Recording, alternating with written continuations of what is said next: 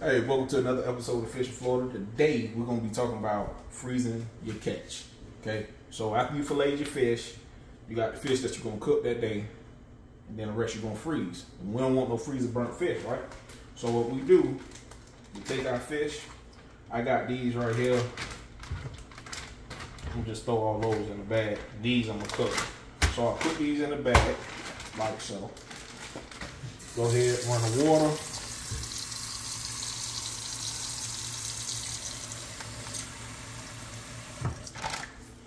Now we want to take all the air out.